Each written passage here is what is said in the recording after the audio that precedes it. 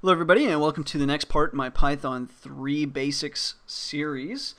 In the previous video I was showing you guys how to install, set up, and begin to use your Python installation. And in this video what we're going to be talking about is the print function. So the print function for the most part is kind of like it's mostly used just for debugging. At least the way I use it. Most of the time I'm using it for debugging purposes to kind of tell me where I am in the script, and then if you're maybe editing variables or making changes along the way, you can print out the changes that are made just so you know what's like happening under the hood.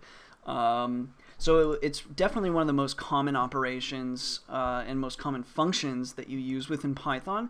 And it's what's called a built-in function, so you don't actually have to import anything. So there are some functions that come with your quote-unquote vanilla installation of Python, but some of them need to be imported, like time or math and all this kind of stuff. But print is used so frequently that you actually never have to import the print function at all.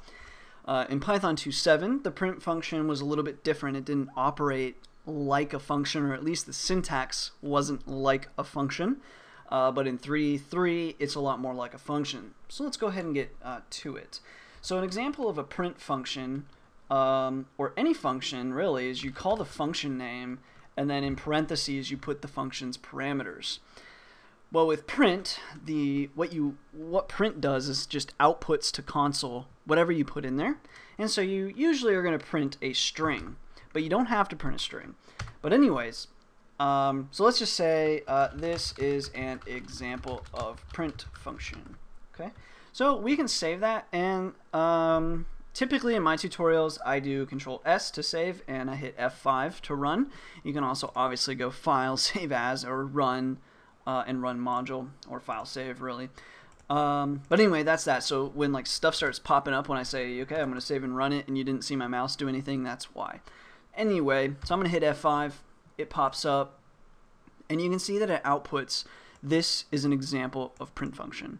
So pretty basic stuff, really. So now let's pop back here, and let's talk about a couple of things real quick, because this is not only going to be the print function, but also just some string rules and all that. So when you put something in between quotes, it's known as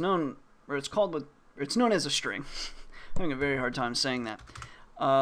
And you can either use single quotes or you can use double quotes. Now there are advantages and kind of disadvantages to each, but for the most part you'll see me use single quotes. But if you use single quotes and you try to do something like this, and say, let's say we're going to the store, that doesn't work. And if you actually try to run this, you would see this invalid syntax. There are a couple ways around this. One, you could encase everything in double quotes. Then the singular quote within that double quote will be fine. So if we save it this way, we're going to the store, no problem. So the next thing that I'll show you though is if you really insisted on doing this, what if you did this? Even though this is a bad example because it's not really what we want, but like let's say instead you were saying this is my OCD coming out. Anyway, hi, oh my goodness. Anyway, save, run it, and if we pull this up, that worked, right? You saw how that worked. So it's like a different, so like some people kind of think like double quotes just are more powerful, so they can encase single quotes, but single quotes can encase double quotes. It really doesn't matter. But let's say you want to use single quotes, but then you also want to say, we are going to the store. How would you do that? Well, you use what's called an escape character, which is the backslash. Not to be confused with the forward slash, it's the backslash. So typically it's going to be right above your enter key or your return if you're using like a super old computer. so you can do that, and what it does is it's called an escape character, because what it's going to do is it's going to escape any sort of functionality of that character and just leave it as it's hard to say. I'd have to revisit the rules here, but at least in Python 2, I might be getting them confused, but you've got like in Python 2 you have in Python 2 you have what's known as Unicode, and you've got like 8-bit, whereas in Python 3, you've got text and just like data, right? And so like the rules are kind of different, but basically you're just escaping the functionality here of this. So when we run this, you won't see that nasty little backslash. So let's just go ahead and run it real quick. And you'll see that, yeah, okay, so we're going to the store, and we were able to get away with it with single quotes. So that's just a couple of quick things. So you can do that, but another thing that you can do is what's called concatenation. So what that's going to mean is we're going to put two strings together.